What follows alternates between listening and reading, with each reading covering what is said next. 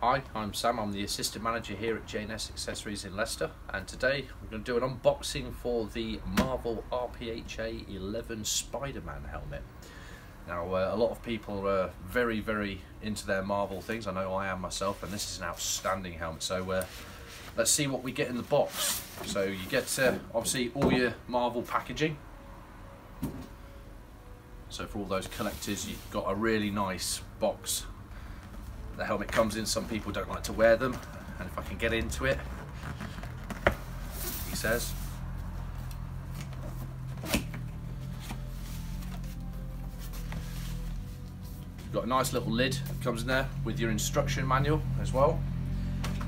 And then inside we've got light smoke visor that comes with every RPHA 11 helmet, which is pin lock ready as well.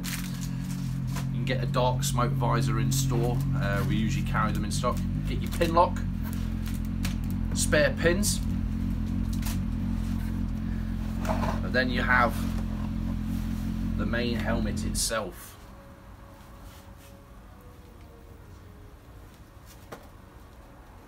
So we'll get the helmet out of this one. Just put that down there. So then you've got the helmet itself, which is the Spiderman graphic. Now this is really cool. It really is. I love the graphic on this.